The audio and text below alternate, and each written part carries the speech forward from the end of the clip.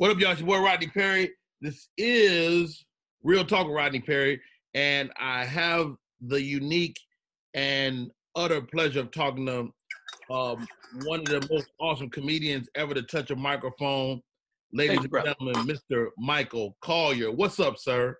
Thank you, brother. Man, life, love, and God is up, man. You know, there's that venture called ducking and dodging the COVID-19 is what's up, man. We have been forced during this time to kind of figure out this social media space. You're doing some really interesting stuff. You're putting on a show a couple of times a week. Tell me about it. Well, you know, I do a thing called Sunday Funnies on Sunday, 3 p.m. Los Angeles time, where it's about getting people to try to relax and calm down. You know what I'm saying? I think that fear and nervousness and stress is more damaging to people right now than the actual virus. And so humor is important, brother. Yeah. Humor is healing. You know, they had this guy named Dr. Norman Cousins. Are you familiar with Dr. Cousins? I'm not. Educate me. Norman Cousins, well, there was a magazine when me and you were a little bitty baby. You probably weren't even here yet, but there was a magazine called Saturday Evening Post. Okay. It was around when Look magazine was a magazine, and it was like the big magazine. So there was this guy who was the executive or senior editor of that magazine, and he was told he had 6 months to live because he had cancer. He went to the hospital to get a full checkup. They said he had cancer, 6 months to live. Okay. So first thing he did is he got out the hospital. He said, if you're sick, you don't want to be in the hospital because everybody in there sick. Richard Brian said, I'm going to lay in the street where I can die and somebody can find my ass. That's right. That's right. Go where you're going to be healthier. And there's too many sick people. They're coming in all times of night, poking needles in you, giving you medicines that they can charge you up for that may or may not help you. So instead, he got out the hospital and went directly to one of the nicest hotels he could find and got their best suite. Because he said a suite in a fine hotel is cheaper than a night at the hospital. So he went and got the best hotel he could get. And he got a big old big screen TV and rolled it in. And he got all the comedy he could find. Heckle and Jekyll, Laurel and Hardy, the Marx Brothers, the Three Stooges. And all he did all day long is lay there watching comedy and laughing and taking massive amounts of vitamin C. Vitamin C pills, oranges, anything citrus. Now, motherfucker died anyway. But but that wasn't until about 23 years later. You know. One thing about the Grim Reaper, he is undefeated. Oh yeah, he's undefeated. The Grim Reaper is undefeated. Man, you know what, Michael? I got to stop and thank you for because what you're saying I know to be true. Because when I was in the hospital, you called me every day and gave me the joke of the day. Oh, brother, I remember that. That was cool shit too, man. I'm glad you was responsive to it, you know, because, well, and it really did heal. It turned his life around. He died maybe 24, 25, 23 years later. When he finally died, he had become a professor at UCLA, and he had written 7 books on it. You can just pull up Dr. Norman Cousins, and his very first book is about how to save yourself through vitamin C and laughter. So, I mean, it is a proven fact that humor is healing. So we don't want to stress out. Stress has killed more people each year than the top 4 causes of death combined. You know, so you don't want to stress out. We just want to calm down. And so that's what my show is for on Sunday, man, to de-stress you, to let you know that it's still okay, it's still all right. That God has never left the room. He's still right here. You know, he's telling jokes and smiling and keeping hope alive, you know, and so we got to keep hope alive. So that's the main one I do, but I'm doing several, brother. I start a new talk show format Wednesday, just like this, except it's going Instagram on a split screen, and I do 1 hour with somebody every week. So my first guest is Hill Harper, you know, who's from CSI and Good Doctor and Barack Obama. Really nice guy too. Nice guy and smart. Big old brain on this little guy, you know. The following week is George Wallace. The following week is Guy Torrey. The following week is MC Hammer. So we got the first 4 weeks. You got Hammer coming on? Yep. I can't wait to see that. Don't. So, you know, so we trying to, I'm just trying to talk to people across the board just about life, about their life and how to live it and how to have the most excellent life you can, no matter what cards you're dealt. You got to be able to work with that. You know, I mean, I've always said if you If your life gives you lemon, you gotta make lemonade. But now you can't fix everything. You can't make chicken salad out of chicken shit. I want to be clear on that. But you can certainly make lemonade when you get the lemons, and at least you should be tried. You know what I'm saying? So that's what my show is. Yeah, on Sunday. Mike, you're a consummate professional, and you've overcome so much in your life. Whether it's narcotics, whether it's different things we go through just on day-to-day basis. What do you attribute your stick-to-itiveness to? Oh, I don't know. I'm blessed with a lot of drive. I really dig God, and I really have some visions. I really want things. I want things to happen. I have I think you got to start out with a dream, and you know what you have to do after you have a dream. What you got to do? You got to wake the fuck up. So then after you wake up, then you want to work on that dream. So, I have a dream. I have plans. I sort of mapped out what I want to accomplish. And, I do that through having a vision board. So, I have on the wall the things that I want to accomplish, but ain't none of it going to just come to me. I ain't waiting for that. People waiting for opportunity to knock on the door. Opportunity don't knock on the door. It don't even come halfway across the street and meet you. No. I'm sorry, take that hat off. I'm sweating like R. Kelly in the playground.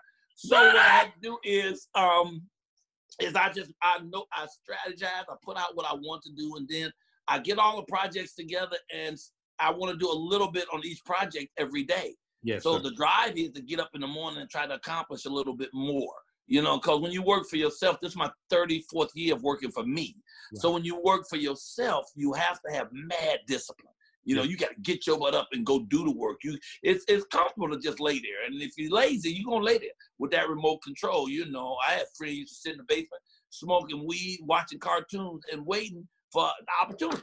Knock on the door. It ain't going to happen. You got to get up and get it if you want to get it. So I'm driven to want more, I also want more to help other people. I wish I have enough money to help people, I try to help now. I give where I can, but wouldn't it be great to be able to give $1 million to a homeless charity? Yes, sir. $10 million to a homeless charity. I'm going back out and doing my show. I'm shooting my 1 hour special on Venice Beach where I started, called The King of Venice Beach.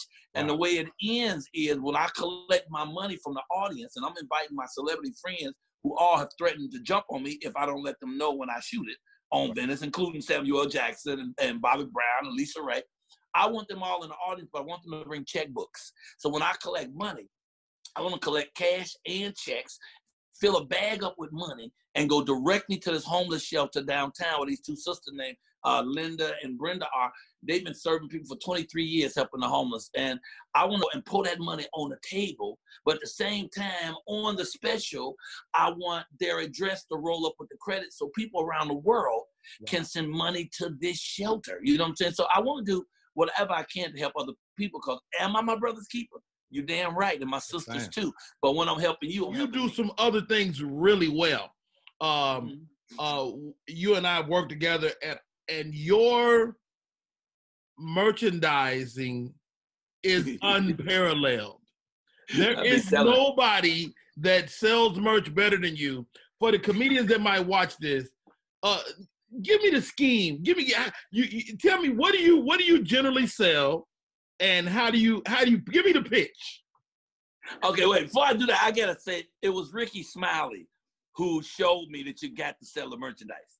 Ricky Smiley, I was in Chicago at the Chicago Theater to see Frankie Beverly and Maze. Mm-hmm. Ricky Smiley was a 15-minute opening act. This dude came out and did 7 minutes of jokes and 8 minutes of selling merchandise, brother. Really? And I was blown away. He just sat on the edge of the stage and he talked to DJ, and he said, DJ, yeah, put on my CD. He said, y'all, I got the funniest CD. It's me doing pranks. He said, put on CD number 4, track 3. And then he just sat. And they played it, and they laughed, and he laughed. He rolled around. He hit the, that's good, but go to the one in the funeral home. Then they put him, he just sat there and laughed at his own shit. Wow. For the next 8 minutes. When I tell you he went in that lobby and had 8 lines. He had one line was just to take a personal picture with him. He had one with a backdrop with autograph pictures. He had one where people were selling CDs and DVDs. He had 8 physical lines where people lined up just buying merchandise. Don't act. I said, oh no, I gotta go get my money. I gotta quit playing now. You know, right. and I tell you, Les Brown told me. Les Brown said it's about the merchandise. He said, I might make $1 million doing motivational speaking, but I'm gonna make $3 million selling keychains and mugs and shit. You know, he said, you don't want a standing ovation, you want a running ovation. You want them to jump up and run to the back of the room and buy all your shit. So with me, I'm selling everything right now. I mean, I have my 3rd book just came out. And wait, let me tell you something. My podcast starts in May. The first Wednesday in May is my podcast. So one of the things is you can get all my merchandise if you send in the right name, if you give me the right name. So we got people trying to name the podcast. And right before I called you, one lady named Bagley Trina sent me a name called Sexy Beard Podcast. The Sexy Beard Podcast. I just thought it was cute. Truthfully funny. Michael's Elephant in the Room. Colyar's Comedy Corner. If I can say it, I will. Talking shit with the king. Comedically real. I mean, so people send the names in. I like the elephant in the room. I like the elephant in the room. I like the elephant in the room too. I like and that. Whoever wins is gonna get all the merchandise. So I'll sell my first book on the President Barack Obama. Funny thing happened on the way to the White House. I knocked on the door, brother answered. I sell my poetry book, Miss Innocent Goes to Cool School and Other Silly Stuff, which is a poetry book for adult children. And then my pride and joy is my I just gotta show you this, is my book on motivational speaking. It's called Michael Goes Motivational. Okay. Let me grab that real quick. That's the new book. Talk about this. I've been prepped. It's the called Michael Goes Motivational, and it's motivational speaking from a comedic point of view by the comedic motivationalist. So on this, I'm telling stories about my life with motivational aspects of it and with jokes throughout. So that way I can also embark on a motivational speaking career across the country that goes with the comedy. Then I sell my CDs. I got a DVD with 40 comedians all doing pro-Obama comedy. I went out to live clubs and filmed. I'm white, black, young, old, gay, straight, transcendent, Asian, Hispanic, you name them. They all doing Barack Obama comedy about Barack Obama that is positive. That's all pro. Because so many people got negative shit they want to say about who I think is one of the greatest presidents ever, that I want to do something that's totally positive. You know, then I got 2 CDs. I got one that's totally clean called Michael Colyar's Back. You can play that for your grandmama.